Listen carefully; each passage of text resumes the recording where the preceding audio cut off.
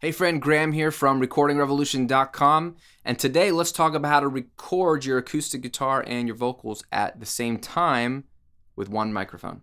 So you might be more familiar with what's called overdubbing, where you record one instrument or one track at a time. So you might record your acoustic to your click track or guide track or just to the song in your head, and then you might sing on top of that separately after the fact. That gives you the most control afterwards for editing and mixing, of course, and maybe helps you concentrate a bit more on one instrument at a time, guitar then vocals. But what you might sacrifice is vibe and performance. Because let's face it, you're probably used to playing and singing the song at the same time, whether you play live in a bar, a coffee shop, or at church, or just in your bedroom. That's probably what you're used to. And if you're recording singer-songwriters, other artists, that's probably what they're used to. So they're going to be more comfortable if they can sing and play at the same time. And then you might give them more vibey, gritty, more powerful performance because you're just playing and singing the song.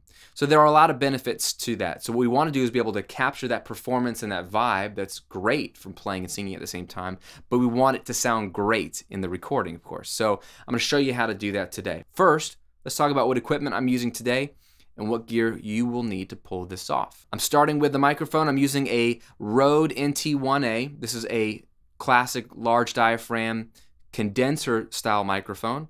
You can get these new for like $200. I have 3 or 4 of these. They're just great all around microphones, and I've reviewed it on the channel here before.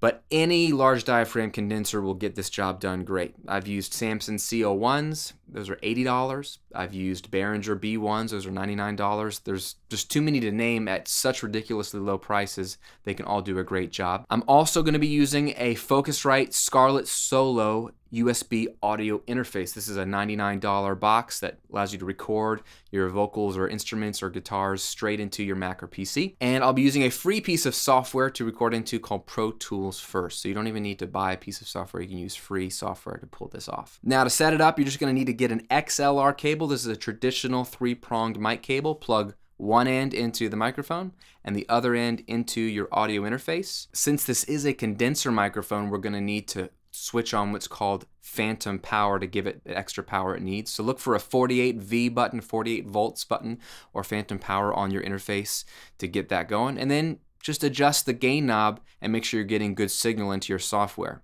Little tip, I like to look at the actual meter in my software while I'm test recording to get my level, and I want to shoot for levels that are 50% of the way up the meter to 75% of the way up the meter. Now let's talk about the most important element of pulling this off, and that is mic placement, where you put the mic. Now if you put the microphone kind of right in front of your mouth, you can imagine that it's going to pick up more of your voice than your guitar.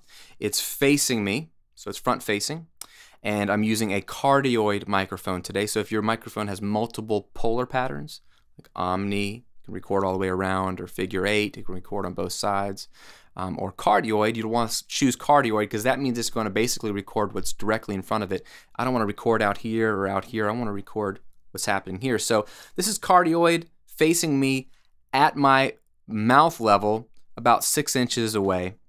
Let's see what that sounds like.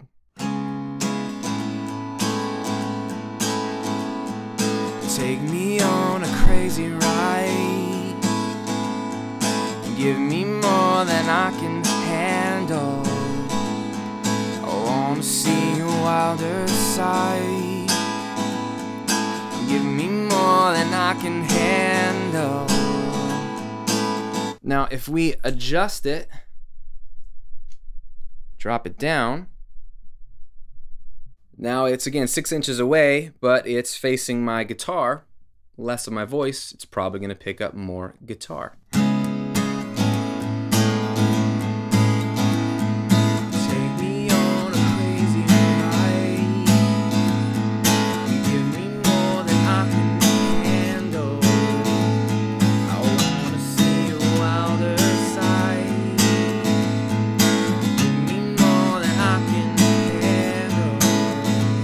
Now the secret is to split the difference. We're going to do that both in height and distance. So One problem has been we've been having the microphone too close, either too close to my face or too close to the guitar. And since microphones are like flashlights, like whatever you point them at, that's what it's going to hear. Like a flashlight, whatever you point at, that's what it's going to shine its light on. These guys are going to hear primarily what is directly in front of them. So the closest thing to it is going to be picked up the most. So if we can simply split the difference, instead of it picking up my guitar, it's going to pick up my guitar, which is down here. It's going to pick up my voice, which is up here. And then instead of having it 6 inches away, I'm just going to back up a little bit to closer to a foot away. It makes a huge difference because now we've got a beautiful circle here of what the microphone's picking up. Up here, it was only getting some of the strummingness of the guitar and it was mostly voice, not very balanced. Down here, it got too much woofiness of the guitar and my voice sounded really far away. If we put it a little bit further back and a little bit higher up, so again, it's looking at sort of my top chest level. One thing to keep in mind is how hard you're going to be strumming and how loud you're going to be singing. And that depends on the song. So that will give you a nuance to where you place this mic. For example, if I had a very delicate finger picking song, I might be able to get away with the microphone being slightly closer to the guitar, especially if I'm singing at a decent level above it. This song is very strummy, so the guitar is going to be plenty loud, and the beginning of the vocal is a little quieter in terms of the lower octave, so the voice is a little harder to pick up. So I'm going to have it, if it's in the middle, it's going to be slightly up from the middle. So it's a little bit closer to my face than the guitar. Again, pointed right at the top of Mr. Stormtrooper here.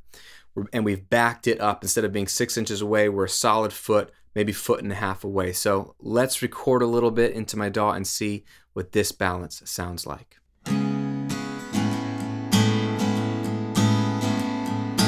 Take me on a crazy ride and give me more than I can handle. I wanna see a wilder side.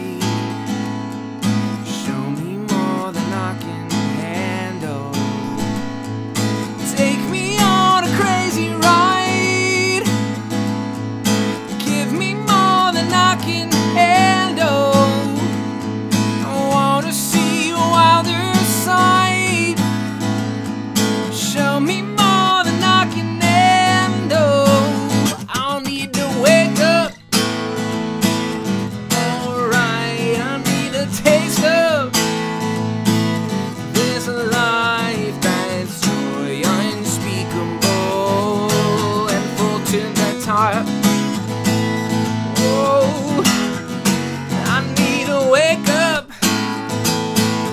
Alright, I want a taste of this life that's joy unspeakable and full to the top. Yeah. There you go, a more balanced representation of the guitar and voice together in a room. Now, it's not completely perfect. There's a couple things we can do to it to make it a little bit better. I'll show you that in a later video when we mix this track real quickly.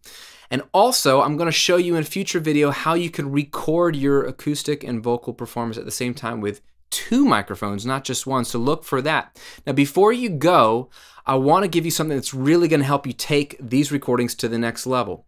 What we're doing here, the recording aspect, is a very important part. That's why I named my site The Recording Revolution. But it's only one step of 6 to getting a great song idea from here to something you can release to the world that sounds what I call radio ready. Something that sounds good enough sonically that it could be on the radio. And I've put together a free guide for you that will tremendously help you. And it's my free gift to you. You can get it right now. Just go to radioreadyguide.com and get your download. What this document's going to walk you through is these 6 critical steps that every song goes through. Songs I make, yes, but songs that are on the radio, for sure. It goes way, way back before the song is even recorded and way beyond what happens after you record to get it to sound its absolute best. So it's going to walk you through the steps. Also, it's going to give you tactics, tricks, techniques and best practices that will really help you get more out of your recordings while you're working in the home studio. So if you're making music, you need this guide. It's going to help you out tremendously. It's a lot of fun. It's an easy read, and it's something you can hang on to and open up anytime you're making music. So go download your copy. It's right there at RadioReadyGuide.com. Stay tuned for the next couple of videos as we dive into more ways to record your acoustic guitar and voice at the same time and how to mix those performances in your DAW. See you soon.